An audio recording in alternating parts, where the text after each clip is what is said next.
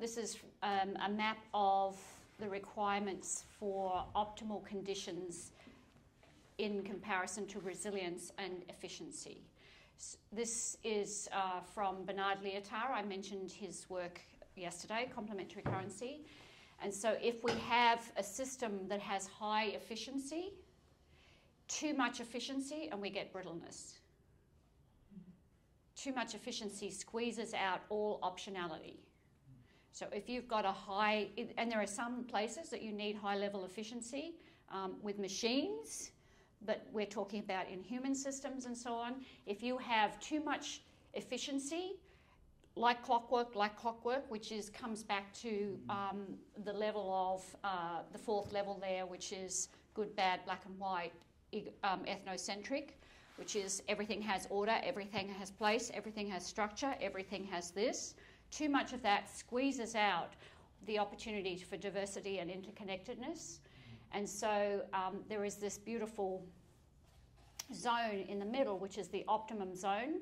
And again, you know, when we're looking at designing systems, it's not a static. It doesn't just live in a static sort of format. We want it to breathe. And so we're constant, because this is nature. Nature's not static. Nature is always dancing. It's never fixed. There is no such thing as equilibrium. There is only a towards and a flow towards and a flow away from equilibrium as a dance. And so this sort of place here, and of course our fight with ourselves is that we want to create systems with really high efficiency, and yet the moment we squeeze out diversity and interconnectivity, we're losing this beautiful space. And if you have too much diversity and too much interconnectivity and too much kumbaya and too much let's rule by consensus, you're actually not going to get any movement. It's going to stagnate. So the really simple diagrammatic representation of reaching that point, and it's not a fixed place. It's a movement between diversity, interconnectivity, and efficiency. Does that make sense? It's a really simple model. It's very self-explanatory. But, and this applies to all systems because it applies to currency systems, it applies to human relationships. If we've got a family running like clockwork and there's no opportunity for sitting down and just doing crazy stuff, we've squeezed out a whole lot of life force energy. If you've got too much diversity, interconnectivity, and not enough structure, you have this. It's sort of that red-green battle that's happening. Yeah, it is. On some degree, it's. But we all sense this. We all know that we're, and it also maps back to, which I haven't put up, the loose-tight. If it's too tight, you can't breathe. If it's too loose, you're completely out of the box and uncontrollable. So yeah, very simple model. Have you got an example of what something in the optimal zone would look like? Like what would be the traits of a business operating in that optimal zone? Yeah, and so you have adequate, sufficient structure and procedures and boundaries and the threshold crossing in place. Yeah. And it is kind of, so if we draw a big circle here, and that's the threshold crossing that has the rules and agreements, which is we're covering later today, and the boundaries and et cetera, you have that there. But in this space, there's, there's a lot of room to move, and you want to make sure that you invite diversity into that space. And so it's not like it's so tight, the structure's so tight that it's like, I can't breathe, there's no creativity, there's no ability to bring any of that sort of wild red. But contrary, and we know that when we don't have diversity of opinion, if we're going to the same thinking set and the same mindset and we don't have the diversity of opinion, then we are not getting any movement. It stagnates. And so, but if we have too much diversity or too much interconnectivity and too much of the green, we just can't progress. So, from a leadership point of view, if which I'll be talking about later, but the steward leader who's holding the space for this, this is one of the areas that we need to attenuate to. So it's attenuate to where is the diversity and where is the efficiency. And it's just having that be really alive versus a fixed, rigid structure. So let me ask you this question, because most of you have had, other than Peter perhaps, had some experience of working in a business. Have you ever worked in a business where the structure is really fixed and tight and you've felt like trapped in something where you just can't, there's no opportunity for you to be creative and to bring your whole self to this because it's just too tight? And this can also happen in families. Anyone not had that experience of being confined or constricted by the rigidity of an efficient, highly efficient structure? Yeah, and so you haven't had that experience? Oh, no, I haven't. You've had that experience? It's been for a little bit. Yeah. And so, our Business School 101 is teaching us, efficient systems. And it goes back to, I've put it up on a flip chart now, so find it. It goes back to the interior, what was on the board here, the interior and the exterior. They want the right-hand side of the quadrant to be mapped and measured. This is a really simple tool to use when you're trapped in this, because the moment people see this, that there is just no, if you want an organisation to be innovative and creative, let me put it another way.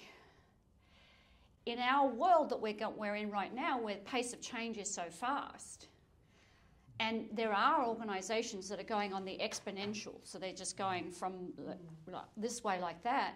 If you are not looking at that and doing that as a business, if you're trapped in this hardcore efficiency cycle, the world's going to leave you behind. Like, it just will, because this is also the efficiency, the high core efficiency cycle is the red tape and the bureaucracy and the slow and the check boxes and do all of that sort of thing. And so, whereas on the other side, people are terrified of the diversity and the human connection because it means my safe little worldview might be rocked. I'm not going to have, someone might challenge that what I think and the way I've informed my life and the way that is going to be challenged, and I don't want that. And so it depends on, I know in the way that I work, and those who've been around me, like Nikki and Peter, one of the things that I do is over there, Tiago. One of the things that I do is, my structure, the way I work, is I get really clear on what we want as the outcome. And then it doesn't appear that I have this structure. I don't work with a structure, but I'm actually working because I'm working with the principle of emergence. And for some people who really like structure, that's very uncomfortable. Yeah, take a wildly creative child. Show me any child who's not creative, like when they're born. Show me any child who's not creative and doesn't have this capacity to be curious and searching. And that doesn't mean they have to. My daughter is incredibly creative, but I didn't have to change the house when she was born because she wasn't one of those kids that wanted to get in the cupboard and try all the chemicals or whatever. She wasn't one of those. But she's wildly creative. You put children into an education system that is designed to train efficiency and conformity and to not ask questions like, what is education? We're asking questions, and to not ask questions, and you squeeze the creativity like just right out, and you end up with a bunch of conforming humans who have been told to do this and get a job, and essentially some form of machine, and it's not going to work. It doesn't work, and it's not going to work for the future, and then we spend the rest of our adult life trying to untangle that, trying to get back to what we were when we were creative. So yeah, anyway, very powerful model. Very simple graphic. Christine, I see that happening certainly in the agriculture side of things. All of our research and development areas are stuck in, it's just efficiency. Correct. We're just starting to get some people thinking outside the box, but we've got all these people, the end recipient, and it's a bit like your experience, right? The end recipient is actually trying to work with natural flow, Yeah.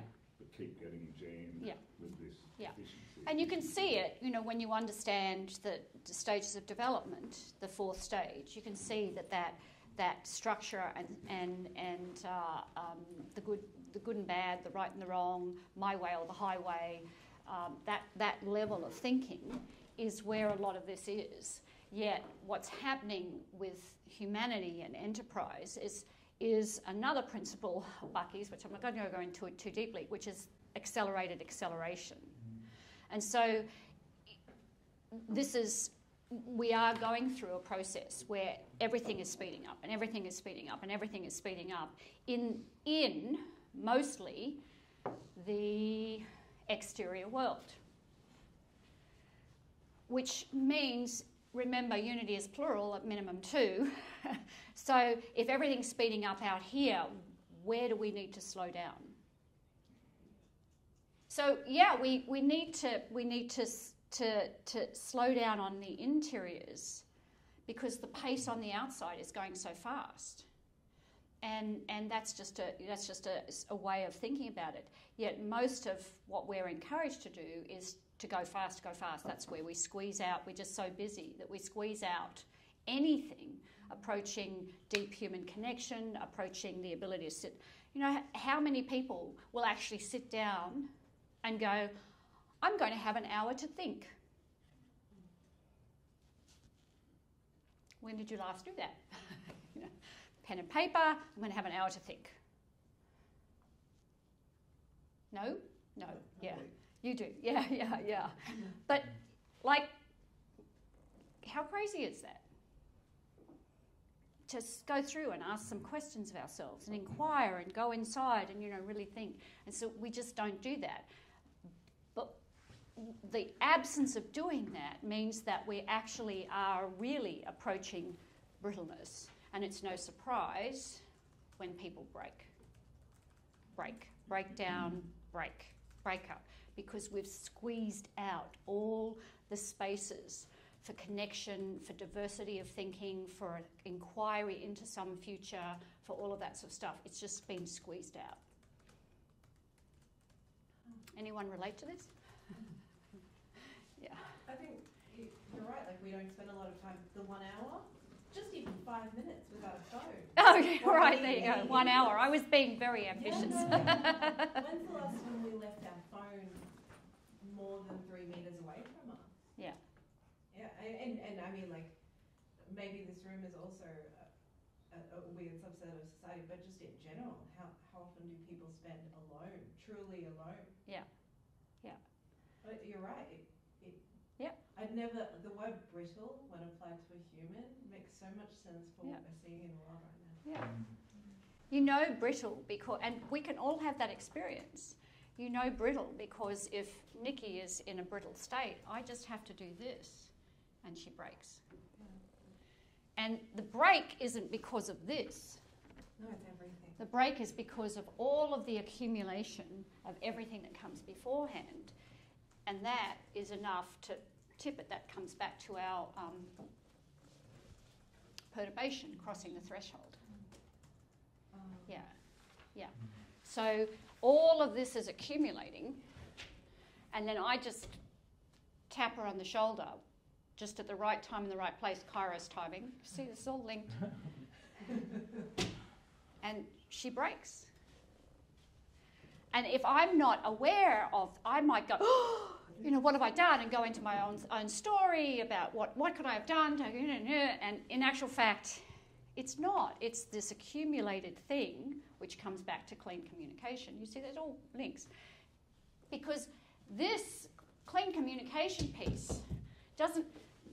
Person A could be you and person B could be you. You could be having a serious interior conversation with yourself and creating a serious upset with yourself. Like, yes, we do that. And so, yeah, it's all linked. Good? Yeah.